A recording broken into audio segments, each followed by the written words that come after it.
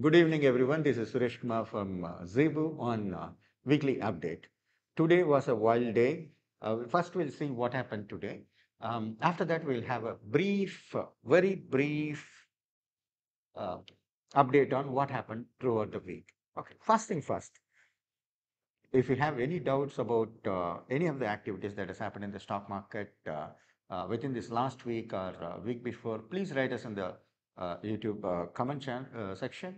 We'll be seeing that and answering those questions too. Okay, good day. So let's go and see what has happened today in the market. Daily, we have to see the daily market within the 5 minutes chart frame. You'll see that market was subdued in the morning. It was in the negative territory for a while, even though the market was indicating that at least the SGX Nifty was indicating that market is going to open on the higher side. But the market opened a little subdued and then it was negative for a while. And then it took steam and then it kept on going up and it didn't look back. And there was a pullback in the end towards the market end, but that's about it. Market end close to about 98 points higher than the yesterday's close. So, what has made the market rally after, when considering the volatile markets in the days earlier is that the US CPI, that is a inflation for American markets, has come lower than the expectation. Only 0.1% is a little lower than the expectation. That raised the hope that that the Federal Reserve may not continue increasing the rates because the inflation, it seemed like inflation is under control for the US markets, US economy. So they may not increase the rate, or if the best of the circumstances, they might even reduce the interest rate after a little while. So that was bullish for the markets, anti-markets, and that was the reason why the markets went up. Initially, it went up in the international market. It went up for a while and then settled down because there is only one measure. You need to have at least one more measure at a later point to find out whether the reduction in the inflation is here to stay or there is going to be an inflationary economy still further. That is the reason why market was kind of positive but subdued. People are expecting a lot further bullish reaction, but didn't happen. So that about the US markets and the Indian market and the yesterday's. But Bitcoin gained steam because of fall in the inflation, then probably Fed, as we discussed before, the Fed might uh, reduce their hawkish stance and become a little more dovish. If there is to be money supply again coming back to the market, then the risk on assets like other speculative assets like Bitcoin and other speculative assets might rise up in price. So that is the reason why Bitcoin went up very high yesterday. It was a brief high. We need to wait till Monday to find out whether this will be sustained or not. So people are expecting similar thing to happen in Indian market, but it didn't happen in the beginning. But for some reason or other, it was open lower. But there was always an expectation that since there is a chance for the global market to turn around and come out of the recession, or people haven't actually announced that there is a recession. So to come out of the assumed recession. So people are expecting the market to be a little more bullish. So we had a suspicion that that fall in the market in the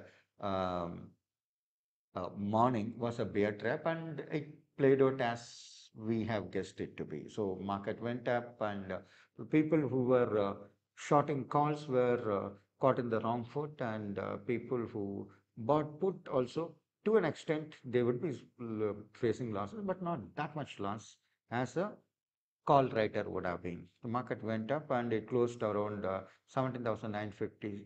So it closed very, very high today. If you were to look at the daily candle for today, you would see that highest point for today is 7,999.35. So the psychological barrier of 18,000 remains intact. It was not taken down by the bulls today. So it went and touched almost that point and then it closed around 50 points down there from there, 40, 46, 44 points down from there. It closed around 17,956. So there is a psychological barrier that is still holding true, at least in the short term, that 18,000 is going to be a hard resistance level for people to, so the bears to hold on to. And if the bull has to take control of the market, then probably they have to break that 18,000 and the Monday, and to close it above 18,000 for the market to have some steam to go further. So that's about that. And Bank Nifty almost similar when compared to the Nifty. If I to look at the 1 hour graph, you will see that these two trace the Nifty almost to the letter T. So that is how the Nifty also, Bank Nifty also played out. So if you want to see the sectoral indices, how the market behaved for the day, first we'll discuss what happened with the day, and then we'll go to the weekly update on what happened with the day.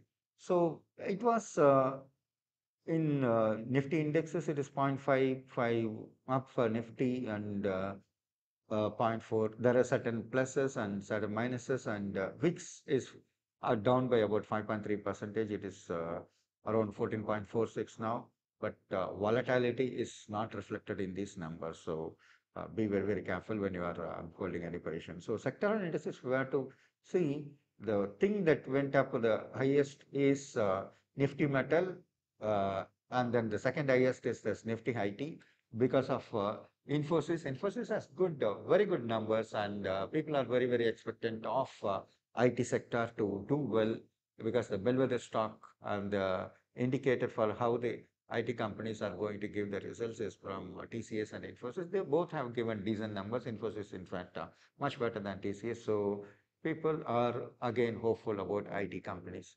Then we have to go the only sector it's even to have a small negative in the sectoral indices is Nifty Pharma. It is at 0.02 percentage, which is not a big deal at all. And then Nifty FMCG again 0.024 percentage, 0.02 percentage. In the scheme of things, it is nothing much. So market remained where it is, where it was. There, in fact, we'll come to the weekly little later. So if you were to see um, if you were to see the FA activities for yesterday, because we are yet to get the detail for today. So FAI cash market, they have sold about 1,662 close yesterday. They've been selling, and there is a big fight that is going on between bulls and bears and FAs and DAAs. FAs has been dumping the stocks for a while now, and the DAAs have been fighting back. DAAs backed by the retail money that is coming through the SIP route. It is not allowing the market to fall as much as it could have had the FAs been selling as they used to in the earlier days. So that is what happening. So yesterday, 1,662, they have sold. In fact, all of this week, they've been only selling. The lowest amount of selling that happened was in uh, January 9th, that is on the Monday, that is they sold about 203 crores. It was a past day, so they sold about 203 crores. Otherwise, they've been net seller. So let's go and check in the monthly how they have done is that one surprising thing, and not so surprising when you see that how the market has behaved. So if you have to see that December, all of the December, so let's go even further down. If you have to see at the November, FAS bought about 22,000 crores. That was welcome change from September. They have sold about 18,000 crores, and then there was a brief lull where they have sold only 489 crores in the entire month, and then the next month, that is November, they have actually started buying 22,000 crores. They have bought. So people were expecting the market to stand around and the market is going to sustain and go higher, and but it's not to be because December. Excuse me, sorry, please forgive me. Um, December, they have sold about 14,231 crores. They have sold 14,000. So almost 60 percentage of whatever they have bought in the November, they have sold it in December. And then January again, the full month, they were in December, in the full month, they have sold about 14,000 and odd crores. But in January, so far, they have exceeded the full month selling of December itself. Sorry, something's wrong. Sorry. So January, they have sold about 15,000 crores so far, and it is not even the mid-month yet. So we have to wait and hope that whether the recovery that we have seen is going to sustain for more days or not. Okay. So that is how it is. Then if you were to see DAA activities also, let's check how the DAAs are doing in the monthly when you are checking the monthly. In last month, the FA sold about 14,000 crore, but our DAAs have our own domestic institutions. They have bought about 24,000 crores, and then this month, they have sold, they have bought about 10,800 crores. So it is compensated. Whatever the FAs are selling, the most of it is being absorbed by the domestic institutional investors. So we are in a very interesting time. Let's see who blinks first and what is going to happen. So, but how is the market is going to behave in times to come? Last week, it kind of a topsy and turvy. So if you were to go check in the markets again in the if you were to see it in the weekly chart, if you were to see it in the weekly, you will see that this Mac Nifty will go with the, it is almost closed at the end, wherever it started the week from. So the weekly chart shows very clear that it had didn't have, even though the market was volatile, went up and down and sideways and whatnot, it did all kind of dramas, but still ended up almost at the same place. See, we could see that it opened around 17,950 in the week, opened around that place, and then it went as high as 18,141. That would be about 200 points up, and then as low as 760, that is again 200 points down, and then closed around 17,956, almost at the same level it has closed. So what does it mean? It means that the Nifty had a range of 400 points, but still ended up at almost at the same place. So all the intraday, there is all the intraday, most of the days, at least 3 days, the directional selling option strategies have worked out and given good results. And the other days, if it is a positional strategy, if people are trading from expiry to expiry, then the positional strategy would have selling strategy would have given good results because the market ended up almost at the same place where it has begun. So next this week is up for a toss. Let's see how it behaves this week. So if you have to see the other weeks, earlier weeks also, it had similar kind of range, but then there was a clear direction. The week before it was a negative candle, and the week before that was a positive. So ended up being positive. But this is absolutely without any direction, at least on the, if you were to take a long term or sufficiently medium term weekly data, if you were to see that absolutely without any direction, it has closed. So let's see what are the stocks that has given, uh, which has gained a lot, and which are the stocks uh, which has fallen a lot. Let's see. If you were to see the gainers in the in the weekly, in the sectoral indices, if you were to see Nifty Metal, it has performed quite well. It went up by about, in fact, it is the Nifty IT which has performed well. It has moved up by 3.5%. In one of our other videos, we have said that after consulting our financial advisors, check on the IT, because every other indices for the year went up quite well, and Nifty IT alone was about 26% jump. So if there is to be a any mean reversal thing that is happening in the market, then the IT stocks will catch up with the other stocks. So there is a good amount of chance that one would do well buying this. So again, you need to consult with your financial advisor before taking any investment decision. So just for an indication. So Nifty Metal, it again went up by about 2.6 percentage, and Nifty Auto doing well at 1.6 percentage, particularly with the help of the Tata Motors, because it has done well, quite well as an individual stock based on the JLR performance.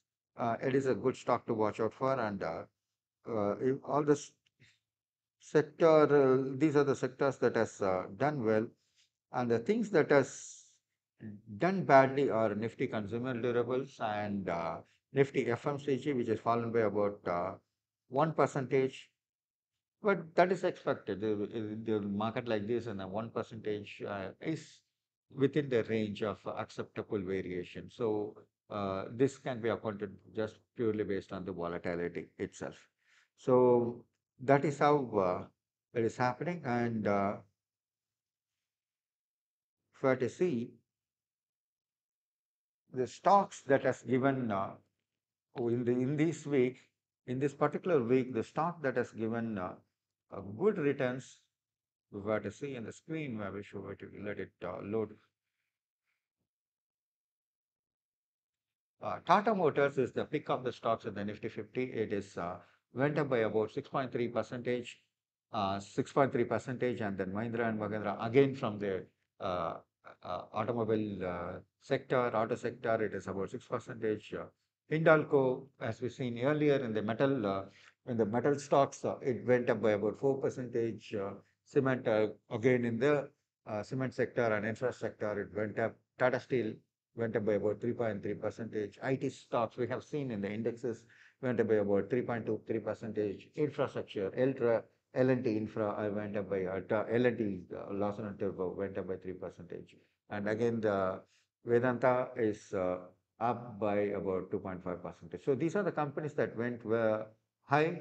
And how about the companies that stocks that has done bad, lost the most within the particular week? We have to see Yes Bank, it fell by about 6 percentage. And Titan, the demand was subdued even with the market being open and there was a Diwali season and accounting for seasonal variations, their returns were very, very subdued, or their profit was subdued, the business was subdued. So people started questioning about the valuations of the Titan, and they started wondering whether if the growth is to slow down, should I pay such a high premium for buying this stock at such a high PE ratio or valuation? So that is one of the reasons. And Airtel has fallen about a 5 percentage, and Bajaj Finserv also has fallen by about 5.29 percentage. Wonder about the growth, and there is a worrying factor for the company because a big corporate has announced that they will be entering into the NBFC space and then competing with them. So that corporate has a capacity to pull this off. They have this management strength and the wit to pull this off. So people are naturally worried about the competition for the Bajaj funds, which to an extent is near monopoly in this thing. Then India Bulls Housing, which is again in the Asian Paints, has fallen by about 3.1 percentage. And Asia Motors, which is part of the automobile stock, even though the automobile stocks have done very well,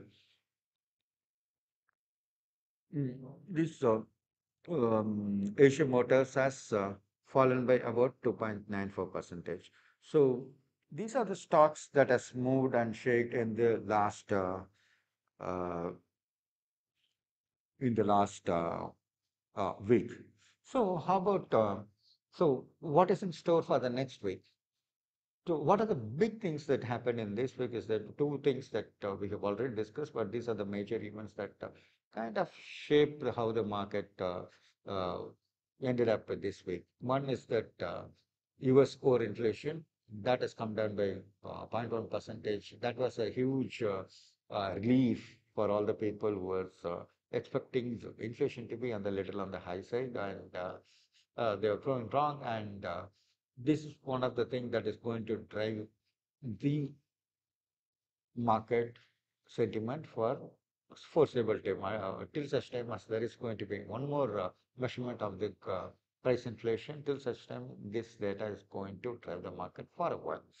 And the other one is that in the locally, our Infosys retail returns and then TCS returns, and these are the things that shown IT companies in a good light, and that boosted the IT companies stocks that indexed by about 3.5 percentage. So these are things that has happened, and